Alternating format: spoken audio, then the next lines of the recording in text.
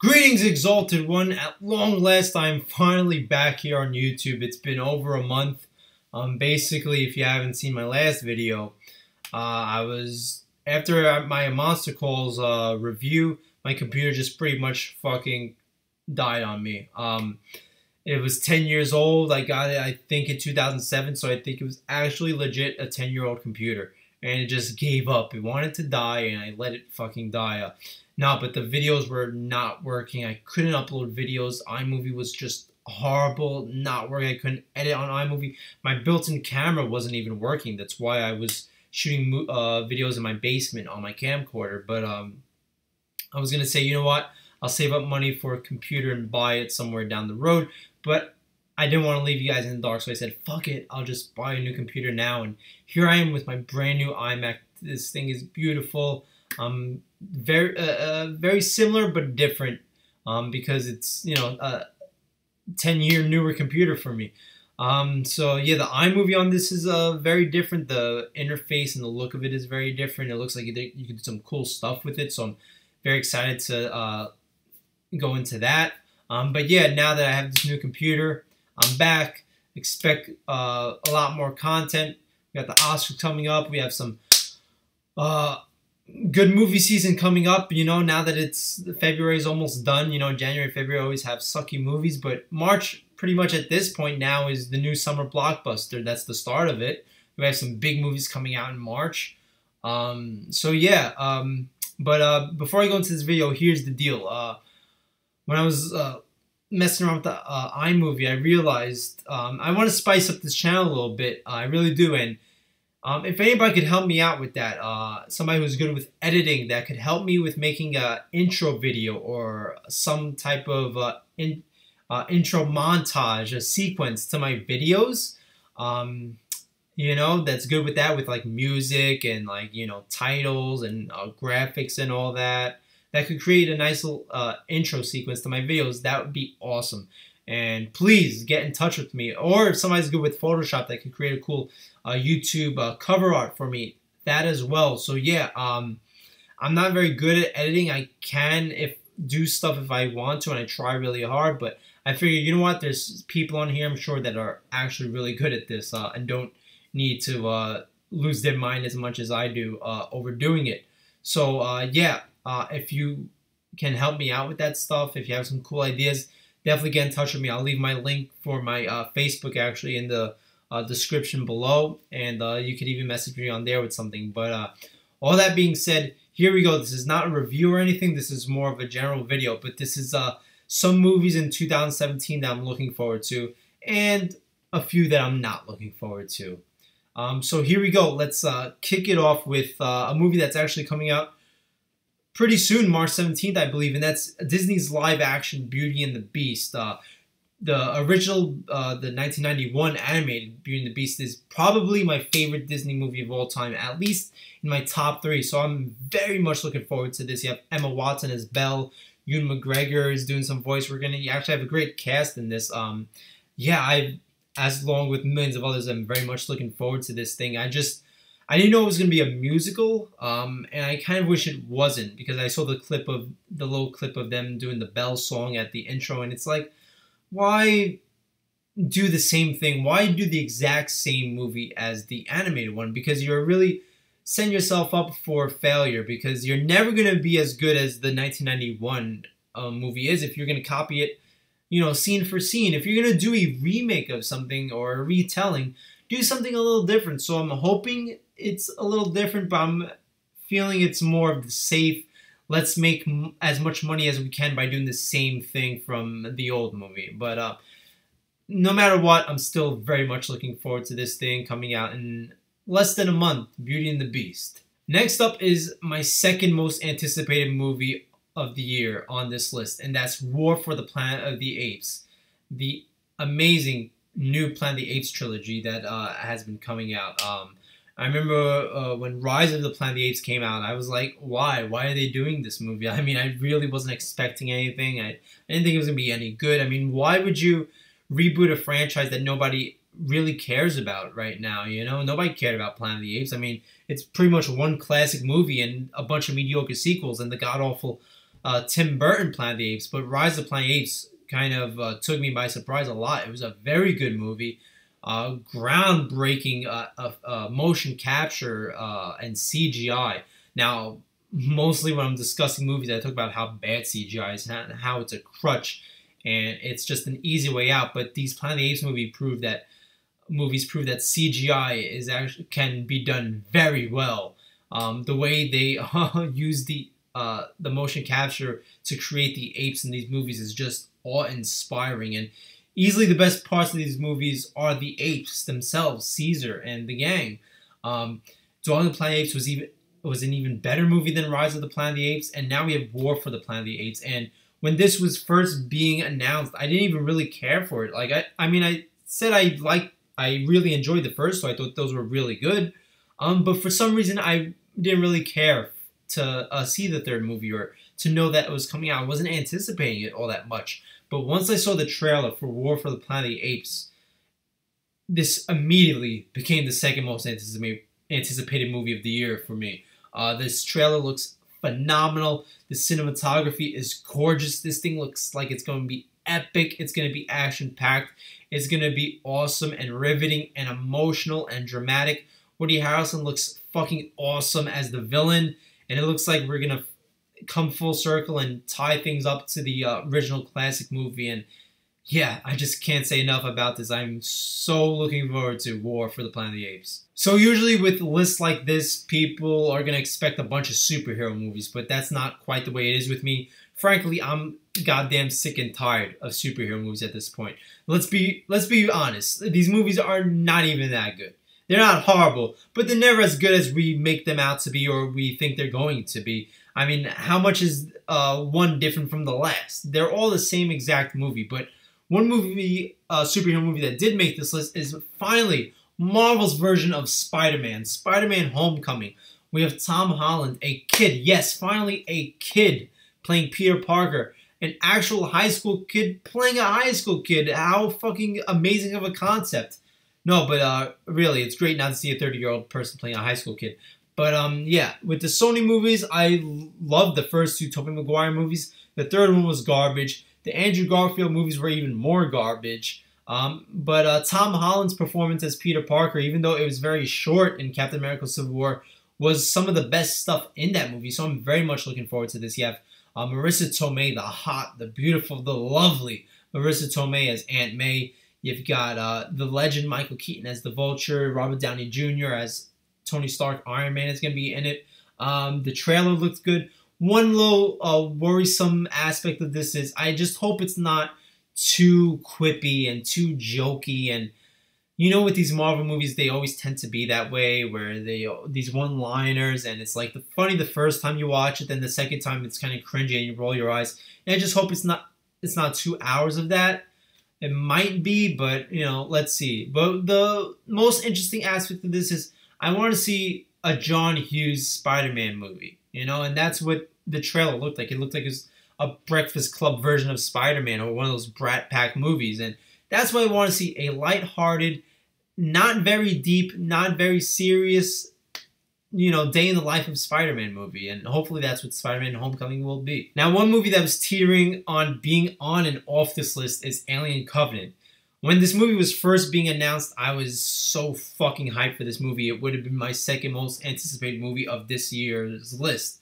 But as we've seen more and more stuff with this movie, my anticipation has dropped at an alarming rate with this movie. First up is the casting. Goddamn, James Franco and Danny McBride being in this movie just pisses me off so much. It's just, it's starting to make me question, does Ridley Scott have Alzheimer's at this point? Really, because this makes no sense. I hate when there's these casting decisions that just distract you from the movie itself. Because let's be real, when we're watching this movie and we see James Franco on the screen, there's no way we're not going to be distracted. And I do not want to be distracted in that way. Okay? So the casting throws me off a little bit. And then we got the trailer for it. And the trailer for this movie just, it didn't look very good. Now, the Prometheus movie it wasn't horrible, but it wasn't an Alien prequel. That was my main problem with it. It marketed itself as being a prequel to Alien. It was going to tie some loose ends and, show us what happened before Alien. But in reality, it kind of had nothing to do with Alien. So I guess, it looked like Ridley Scott was learning from his mistakes. So that's why he called this not Prometheus 2. He called this Alien Covenant. And that's what I was hoping for, was an actual appropriate prequel to Alien. Answer some questions. Where did the xenomorphs come from and all this stuff? How did they evolve? But with this trailer, all this movie looks like is a bunch of people on a spaceship running away from an alien, which kind of sounds very reminiscent of a movie I saw before. Oh yeah, the original fucking Alien movie. It's the same exact looking fucking movie. Why? This is Hollywood's fetish these days, is this soft reboot shit, and I can't deal with it anymore. Every movie, it can't be a sequel or an actual sequel or a prequel. This is the problem. Hollywood markets it as a sequel or a prequel when in reality it's not. It's a goddamn remake of the movie, and that's what this movie looks like it's going to be. It looks like it's going to be technically a prequel when in reality it's just the same exact fucking movie as the first one, and that's not what I want. It's just so cheap. And we also got like a little 4-minute clip of the movie itself, not a trailer or anything, but it's just the crew on the ship just like talking and making jokes and talking over each other, and it's supposed to look very realistic, and it just feels very reminiscent of the first Alien, but too much, where it's trying too hard to evoke that same spirit, and I don't know.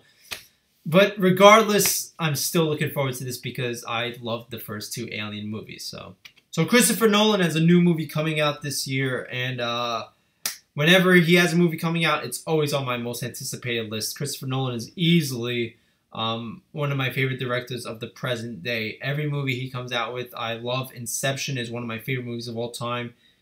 Definitely one of my favorite movies of the past 20 years. The Dark Knight trilogy is amazing. Memento is amazing. The Prestige is amazing. Pretty much the only one I don't really care for was Interstellar. That's so-so. But here we have Dunkirk. And I don't know too much about this movie. I know it's based on true events of World War II. I think it takes place on the British side of things, but I don't really know what Dunkirk is. Was it like a battle of Dunkirk? I don't know. I don't know too much about history either. I'm fucking stupid. Yeah, if you know what Dunkirk is, please let me know. But yeah, it's actually nice to not know too much about a movie before you see it. And then you go see it for the first time and you learn all about it there. Can you fucking imagine? No, but these days we're so used to being spoon-fed the whole fucking movie in a trailer. But this isn't a rant about trailers. Where am I going with this? Anyway, Dunkirk. The only worrisome thing with this one is Harry Styles, the little shit from One Direction, is in it. I don't know why, but yeah, Christopher Nolan, I have faith in you. So Dunkirk, I'm in. One movie a lot of people might not know about is Murder on the Orient Express, which is a remake of a 70s movie called Murder on the Orient Express, which is based on an Agatha Christie novel. For the people who are more young and hip watching my channel, not too many old people, I'm guessing Agatha Christie, if you don't know, wrote a bunch of mystery type novels, and a lot of them were adapted into movies back in the old days. And Murder on the Orient Express was one, and it had this all-star cast with like Ingrid Bergman and Sean Connery, and just a great, expansive cast, the 70s movie. And it was basically about all these people are on this train, and while they're on the train, this one guy gets killed on it, and there's a detective on the train, and he tries to find out who was the person on the train that killed him. And we see that all these people on this train actually would have a motive of killing this guy, so it's kind of hard to narrow it down to who it is. But we're getting a remake of it, and it's kind of a curious movie to have on my anticipated movie list. But yeah, it's just nice to see, a movie that I kind of forgot about. Not because it was a bad movie or anything, because I really did enjoy the 70s movie. But it's nice to see that it's getting remade now. I was just saying, oh, Hollywood just remakes everything. But you know what? This seems like it could be an okay remake. I am looking forward to this. A nice little... I think this could be a nice, neat little movie. It has an all-star cast in itself. Daisy Ridley's in it, which is I'm looking forward to right there. So yeah, Murder on the Orient Express. If you haven't seen the original, go check it out. And go check out the new one. Hopefully it'll be good. Now, I don't know if this movie is canceled or it's still happening or what the fuck is going on with this thing, but Friday the 13th one, because it's the 13th, Friday the 13th, yeah. Anyway, this movie was announced, it's coming out in October, then they said it was canceled, and then they said they were still shooting, so I don't know if this is coming out, so if I'm wrong, then, you know, go crazy and tell me how fucking retarded I am. But as for the time being, I'll say that I'm looking forward to Friday the 13th. Now, actually, I don't even like Jason all that much. Well, I like the character Jason, but the Friday the 13th movies are all shit. But, you know, for some reason, when I was making this list, it was just like, you know what? I kind of want to see the new one. Maybe because it's the 13th one. Hey, they saved the best for 13th, right?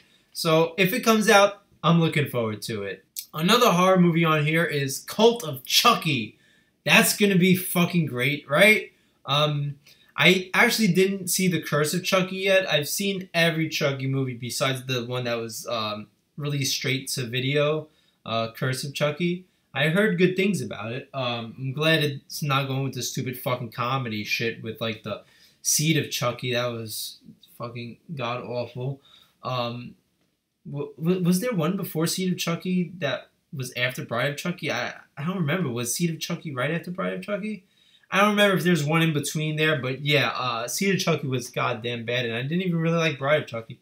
So yeah, I know Curse of Chucky went more with the horror aspects of it, and now we're getting Cult of Chucky, which is continuing that horror version of Chucky. So you know what?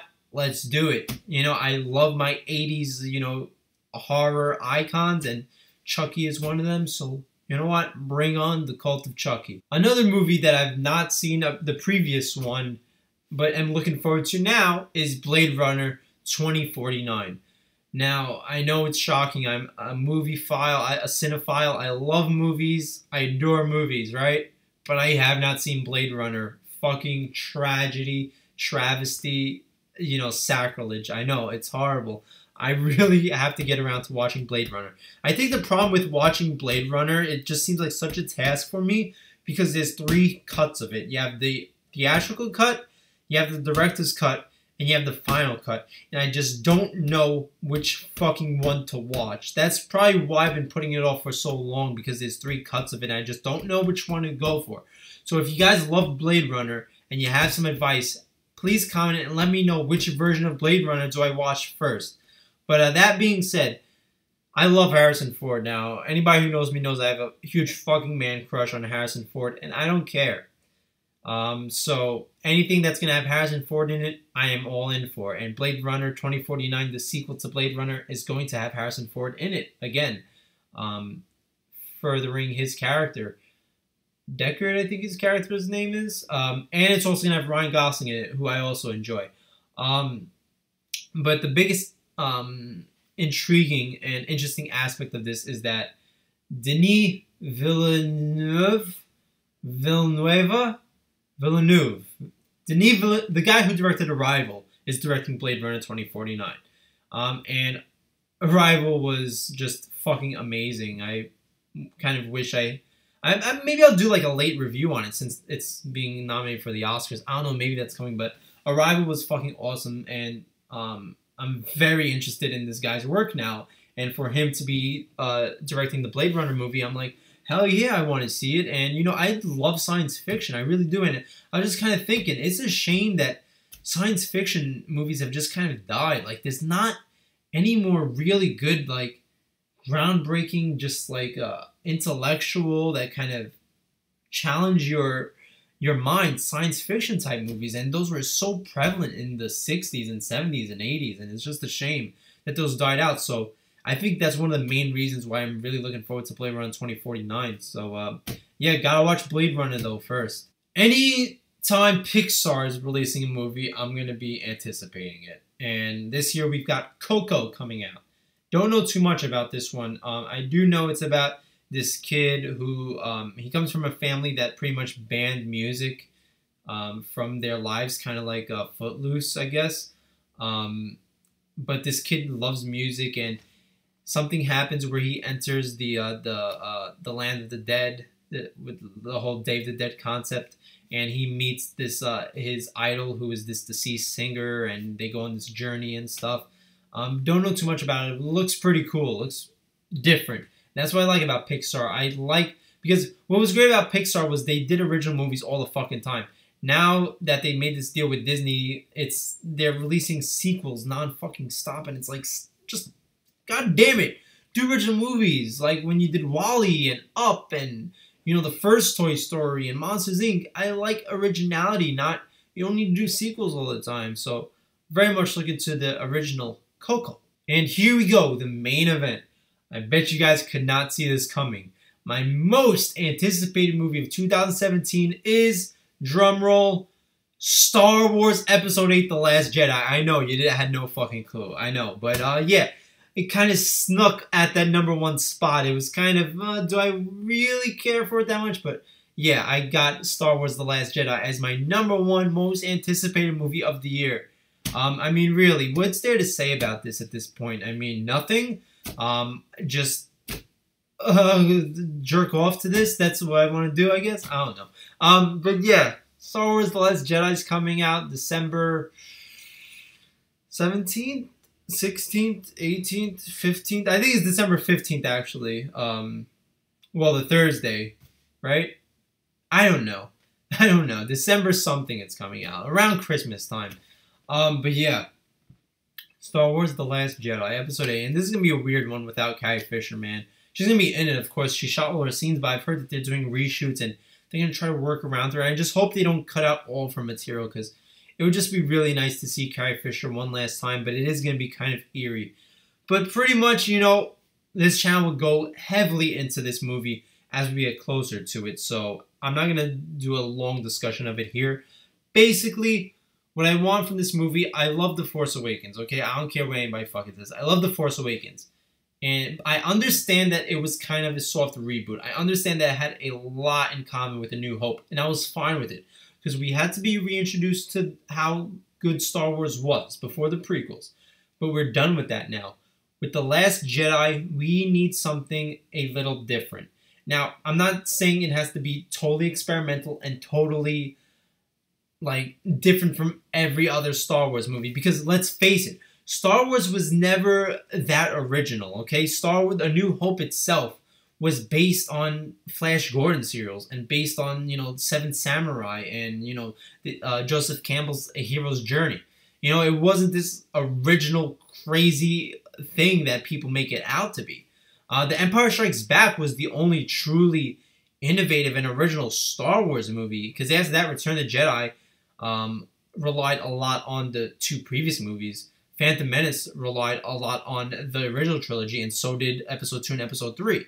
So people make it out to be, whenever a Star Wars movie comes out that's not totally original, it's this travesty when it's not. But with The Last Jedi, we can't have a whole 100% rehash. There needs to be some new stuff. So that's all I'm hoping for with The Last Jedi. But yeah, me, as with so many other people, the #1 most anticipated movie of the year is Star Wars: The Last Jedi. And just for good measure, I'm going to throw in some movies I'm not looking forward to this year. Really quickly, this isn't going to be a big part of the segment.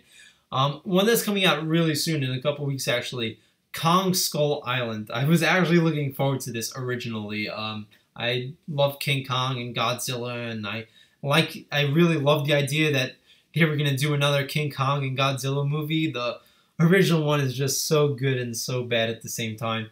But yeah, I like this whole, you know, shared universe type shit that Marvel created. Now everybody has to do it, a cinematic universe. But I liked it with the monsters. It sounded pretty cool.